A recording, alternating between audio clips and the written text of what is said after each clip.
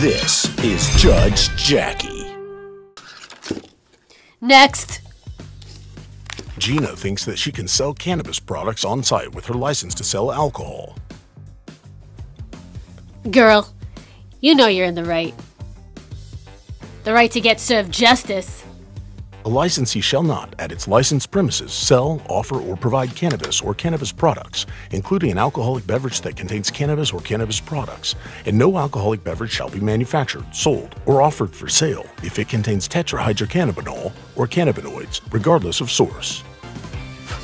Smoke on that, Justice.